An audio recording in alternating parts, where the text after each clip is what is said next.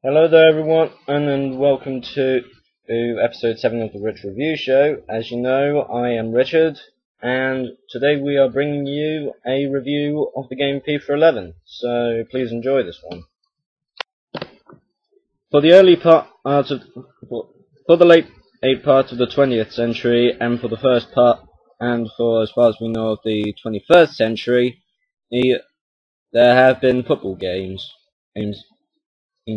which allowed you to play as your favourite football team, to lead your favourite football team to football and victory. One of the biggest franchises in the football gaming is, of course, FIFA. This is this is FIFA 11, the latest FIFA game released by EA Sports.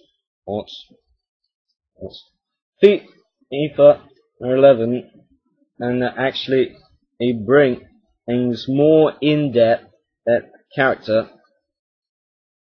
more in-depth player models, and also better celebrations.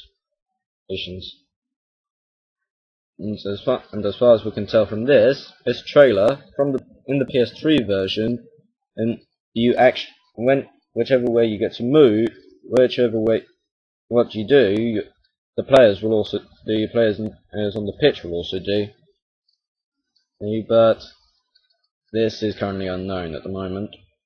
And also the goalkeepers in the game have actually gotten a lot more smarter. But goals are still actually quite easy to pull off. So this has been our review of FIFA 11, and hope you enjoyed it. And we will see you out there on the pitch.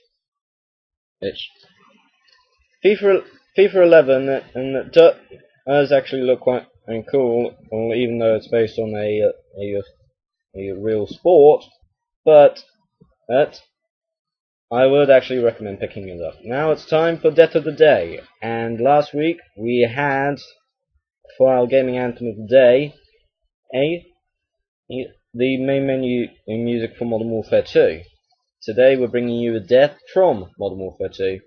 This is the death of two characters actually, the death of Roach and the death of Ghost. So enjoy.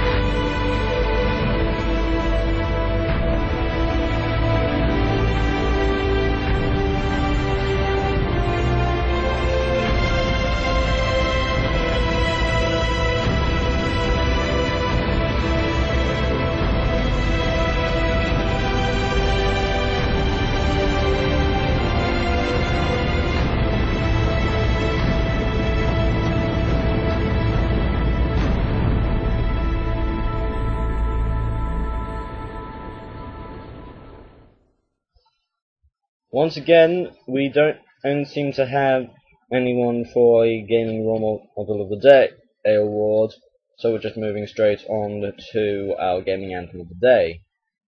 And I've had to choose on this one, so I am going to play for the gaming anthem of the day.